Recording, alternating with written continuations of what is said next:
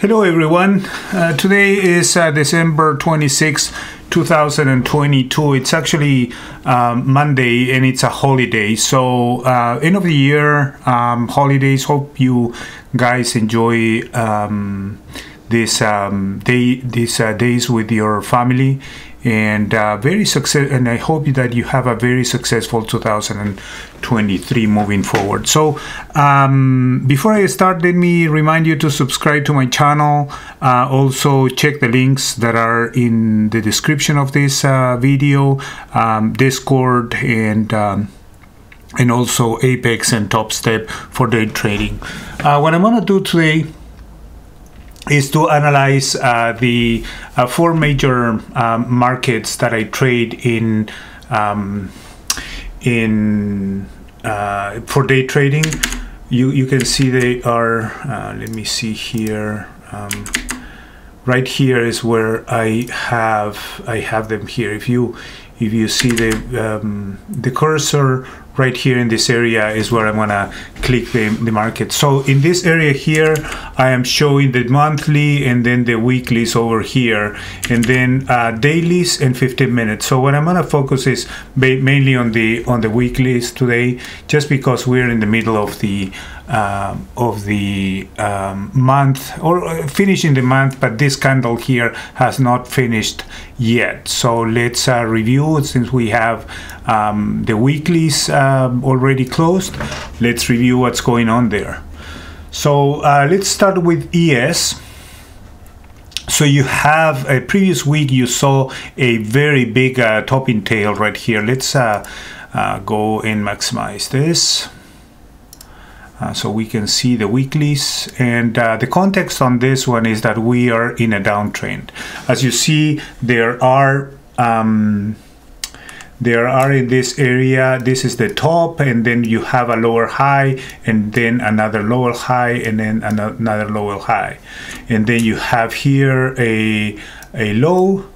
This is also a pivot. So you have this low here, another low, big tails to the downside, or moving or bottoming tails that are moving towards the upside.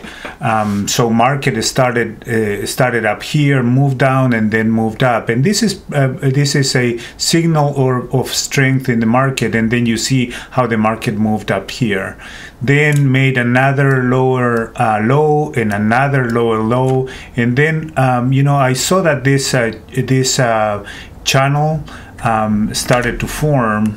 This one here, I meant the one that it's point out by those two levels. So you see that when I saw that, I marked it there, and sure enough, there was another lower low in this area, and then a lower high there. So my bias is still to the downside. In the weeklies, you have here a doji. So this formation here, where you have something like this, a topping tail right there, and then a bottoming tail, and then you have similar openings and close. You see that in this case, the ES, it's very an undecisive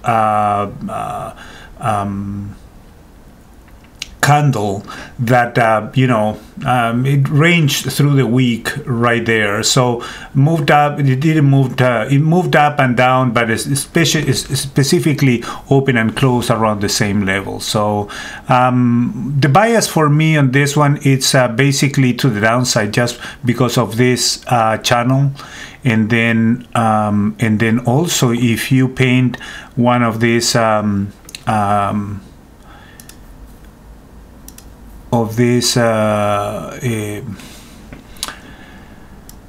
support line here, you see that it was broken. So it tried to break into the positive side, found some resistance at this pivot, and then came back down.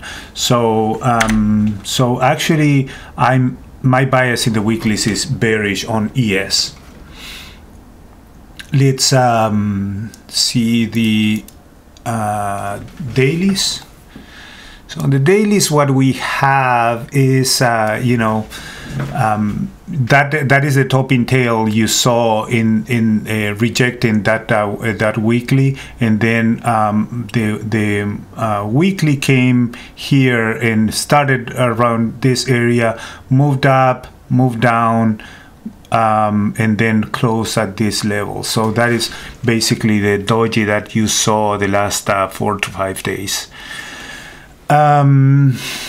There is some resistance here, though. I mean, so some support here.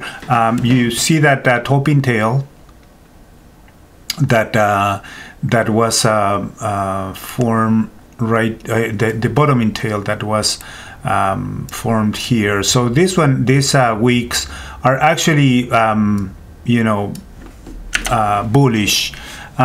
Market was rejected here, and the next day kind of like a move to the upside. Now we're below the moving averages here, so still in the dailies I'm leaning towards the downside, so my bias is still to the downside. It could go a little bit up, face this actually it could go all the way up. The probabilities are telling me that are not, but you have here a channel that it's moving to the upside right here in the dailies.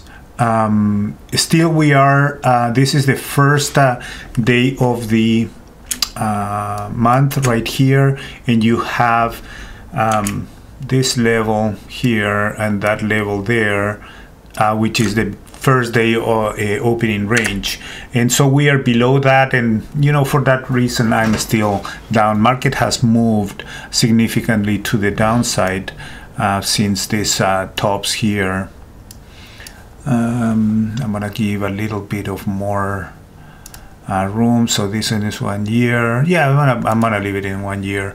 So you know, this high of the year was 4808.25, and then moved all the way down to 4100, even less. Now it's 3850, 3856. So it's moving down.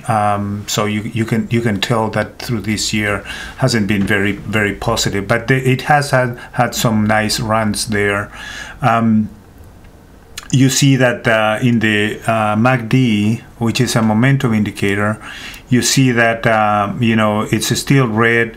There is a low here, a bottom low. Then there was a lower low right there, and even a lower low right there. So momentum is not very promising. It's moving up a little bit in this direction here now, but still for me it hasn't moved to the upside there.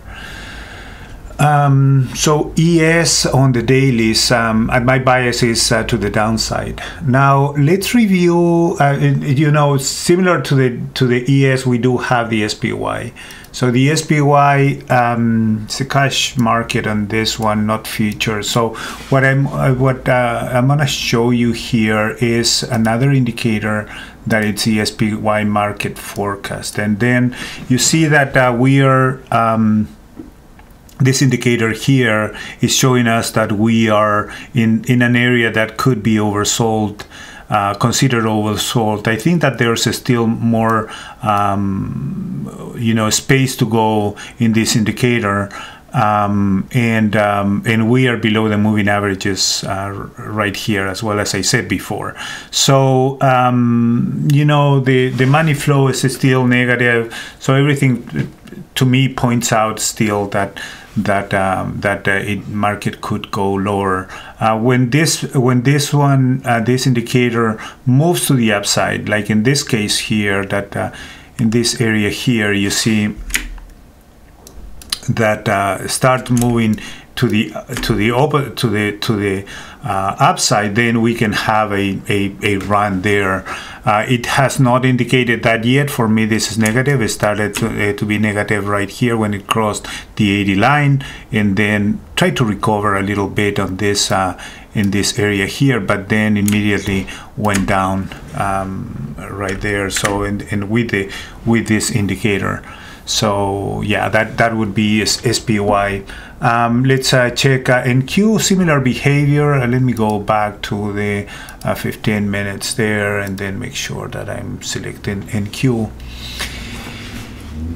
NQ has a similar behavior here. We are, you know, touching the lows, already passed in the monthlies the 50% retracement on the Fibonacci right there. So from this low to this top high, and then it started to move down. You have the 50%. Found some resistance here, you know, middle of the year, and then moved up. But basically has been, you know, moving. In the second part of the year has been moving up and down in this range, but you know, December has been moving down so far. We will see how that last candle finishes, but it seems that it's going to finish to the downside, and we'll see what is going to be the next week of this month. So or the last week of this month. In the weeklies, let me expand this one for you guys. So in the weeklies, I do have I'm gonna remove this these drawings here, and then on the weeklies you see that there's a level up here, and I'm gonna put another one there formed by the top intel, very similar to what we saw in ES. I'm gonna just point out the lower highs right here. So this one here, this one here, that one there. This one is definitely a pivot already formed by you know, this candle right here. That one is a pivot, but then this one, it's try to break it to the upside and then make a big topping tail and then move to the downside. So yeah, this is forming here a lower low, lower low, lower low, and lower low, another lower low here, and then if this if the trend continues, you see that it could, you know, resolve to the downside right there in this you know, channel as well. So you see that there's a channel up here and up there. Okay, so in the weeklies, still I'm leaning towards you know, more probability that the market is going to resolve to the downside. Now in the dailies, we are, as we were in ES, we are in inside this daily or below the daily opening range for the first day, and then repeating this failed breakout to that level, moved up and then came back down, and then big candles to the downside. So you have a big candle, I would say right there, another big candle here, and followed by regular size candles here. So it's still to the downside in this. I would say that probably so far it's channel. You see how this one went down, and then it's been in a channel right there, moving up, down, and then try to break in there, but there was a running on stop on this area and then came back down. Okay, so that is NQ again. If we paint a fib retracement here, which I'm gonna do now, you see that from this top to this bottom here, it's to this bottom here, we actually, you know, hit a couple of times the 50% retracement and came back down in here, forming, I would say that you see that there are some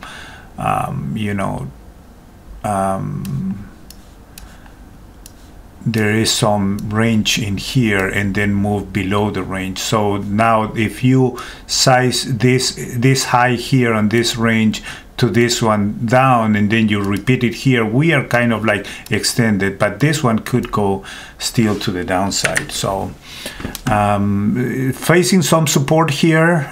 We'll see if it holds it. Same doji candle formation there.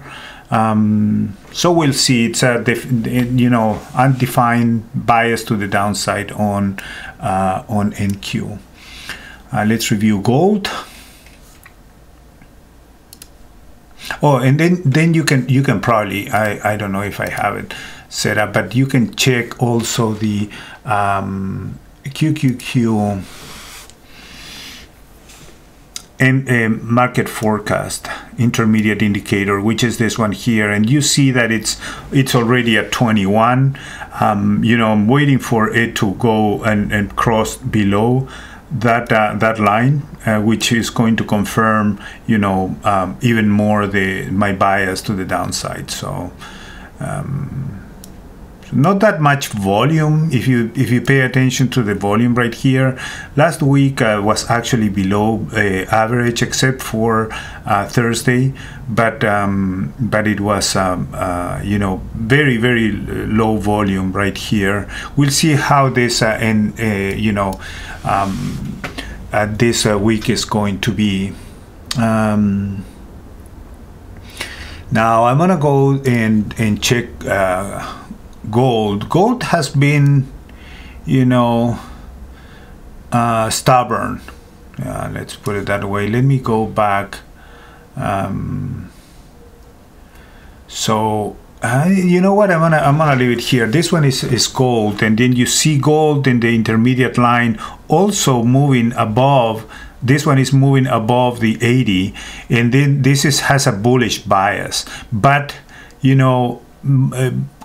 oil move, gold move made a nice move to the upside right here, and then made a retracement there, forming that this bull flag, and then started to move to the upside. But recently, what gold has been doing, probably the last since the beginning of the month, actually, it's been within the range. You see that range here formed by the first candle of the day. And then you see that you have the top right here and the bottom, and price has been moving there very stubbornly, and actually not doing anything during this month. Has been tough to trade gold in the intraday as well. You see that there's a big there's a topping tail right there, and then a big candle moving to the other side, and this is typical of a range market. We'll see if it gains strength to go to the upside. We are already in the upper part of this range. What I'm referring to is this. Let me paint it here for you. So right there, see, there's I could tell that there's a channel. Let me change this. It's a channel.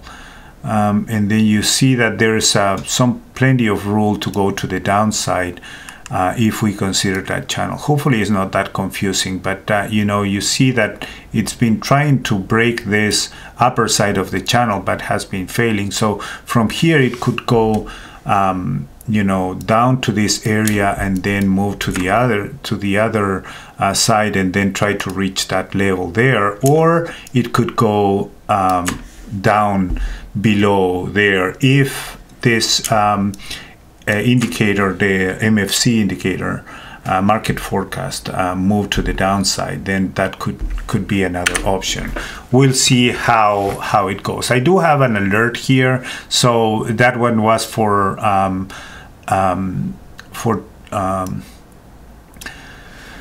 Thursday. So if it was going, I wanted an alert to see if it was going to move above this area. It seems that we have an inside candle right there. So yeah, it's ranging. It's ranging. It's better to leave it alone for now. Okay, so that's the daily for, and let's check. Oh, I'm sorry, I didn't check the monthlies for NQ. So let's go back there, right, for gold. So in the monthlies, you see that there's a big candle or found the 50% and then bounce off of that in last month in November. Now it has been ranging, and you have this small little candle on the monthly, and with that so far with a topping tail, not that big, but a topping tail in there. So it's been failing to break the moving average, which is the 30-month moving average there. In the weeklies, you see I do have marked here that channel, but in the weekly, you see that it's inside of this channel still, and you have some really nice indecision here. So you have a topping tail here, the topping bottoming tail right there. So dojis. So this one, if gold breaks this channel, I'm gonna paint another channel here actually. Let me see, I want to do it with a box. So I'm going to take the tops of these dojis right there. There's 2 consecutive dojis there. So I'm going to paint it there. And then that area is a no-no in the weeklies. Right in the middle of this range from before, so that one there. So we are actually in this area right here, so we don't want to touch it. What we probably want to see is this one come down to the moving averages and then move again to the upside. We'll see if we will see that, but it's actually facing some resistance at below the 50% retracement on the weeklies. And on the dailies, I think that we saw the dailies on the other chart as well, but let me go there and see what we have in this one. It's probably the same, so I'm not gonna repeat myself on this one. Channel so far. And then let's go and visit my friend Crude. In the monthlies, Crude has been retracing from this $120 level here, and then I'm gonna see only the technicals. Crude in the monthly has been relatively weak in here in the last 4 weeks. So we have this in the last 4 months. This one here, the month has not changed, but we have a large body candle doji, little bit more thicker than I would like for indecision, but it's an indecision candle as well. So expectation on this one, since we are already facing this top right here, and then a retracement there, I would expect that this one would bounce in the next in the next month. Probably January, it's going to show us some signs of strength. We will see. Nothing for sure yet. Has been rejected this 68.7 and moved above that support now, and now it's or this resistance and now support. So we'll see how it goes. On the weekly, let's expand the weeklies right here, since it's already, this week is already over. So I have a Fibonacci also from this low to that high, came back down to the 50% and then started to move up. Still below this this trend line here, and forming also a lower high and lower highs and lower lows. So it's not out of the woods in the weeklies. You see that there's a pivot right here, right there. That one is a pivot, and then you have another, I would say 2 candles, another pivot right there, and another pivot right there. So actually you have 3 pivots moving down, and then you have one pivot right there, the top high, and then you have a lower high. This one is not actually a pivot. I need 2 candles to the upside. So this one could be, yeah, this one could be considered a pivot right there. No, maybe not. I'm gonna take it out, and then yeah, this one here is a lower low that we can probably complete with this one as well, and then moving down, and then we are looking, I'm looking for a lower high. I was saying lower low, so this one are lower highs, and then probably look, if it doesn't go above this level, then and it moved to the downside, then we continue the downtrend on the weekly. So we'll see if what it goes. The other thing that could happen is that we can move to the upside right there and break that level of resistance here. For that, what I would like to see is actually something that it's you know, we have lower highs or lower highs and lower lows, but I would like to see something like that, right? So moving to the downside or to the upside above this trend line here, going above and then come back down, make the last touch to this candle, and then move to the upside, and then confirming moving above these levels here, and if it forms another lower high, moving above that one as well. So that's the weekly. Let's look at the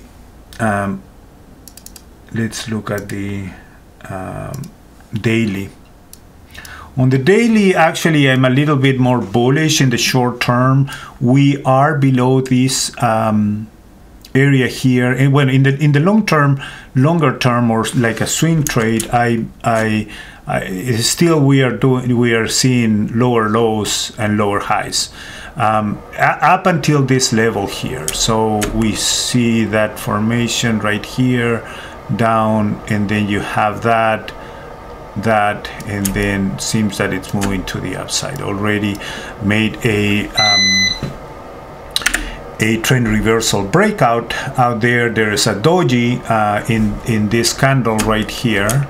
You see that one is a doji, and then a continuation. Tried to break up above, but it didn't, and then you have some resistance in this trend line right there, that probably is going to bother a little bit the move to the upside, and you have this opening date range there, but momentum is moving to the upside, you see here. So I'm bullish on this one. Actually, I do have USOs intermediate term for this one too, and I'm trailing it up, and I think that I'd buy it around this area. Not very profitable yet, but if it moves above at these levels at $83, that could be a good sign. My target now is first is the 127, and then it's 161, and then the 200. That would be my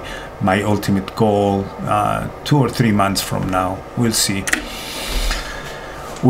So that one is the daily on CL, and for the last analysis, what I'm gonna give you is that IWM is the small caps. This one here is also very volatile. You see that that December hasn't been good. Sentiment on inflation for small companies or for the small caps is kind of bearish. So we are below the moving average on the monthlies, but also in the weeklies we are too. Let me open it here. So IWM. You see that there's a fib retracement all the way from here to there. Now we are trading. We are in the range. We are in a range now formed by these two bottoms right here. So this one is a significant support, and then this is a doji, so if it continue moves to the downside, that is going to be a third test, and if it fails, we will see that or I see that you know, this one can easily go to levels of 2019.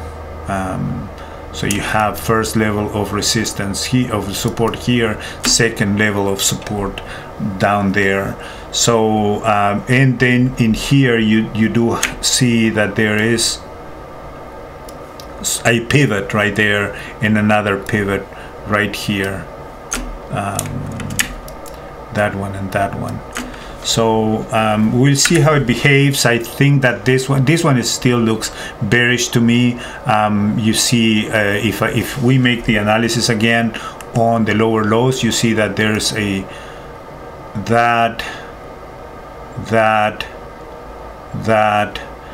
tried to break out this one, but it failed, and then made a similar low here, started to go into a range. This one is a signal that it was going to go into a range. You know, you failed to do a lower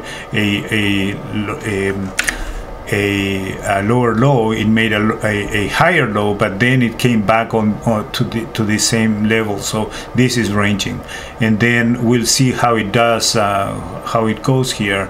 It seems that it wants to go to the downside unless it moves above these levels and continue in the range.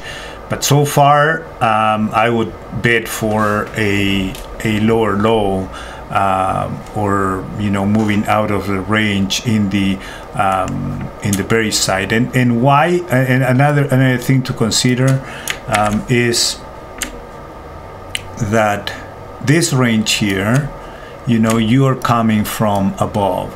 So what normally happens is that, you know, you're coming this way, you're coming that way, and then you resolve in the same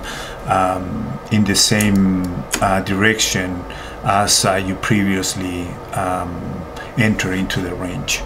Okay, so yeah, so hopefully you like the video. Remember to subscribe and hit the like button, and hopefully you guys have a wonderful end of the year and a very successful 2023. Thank you so much for watching.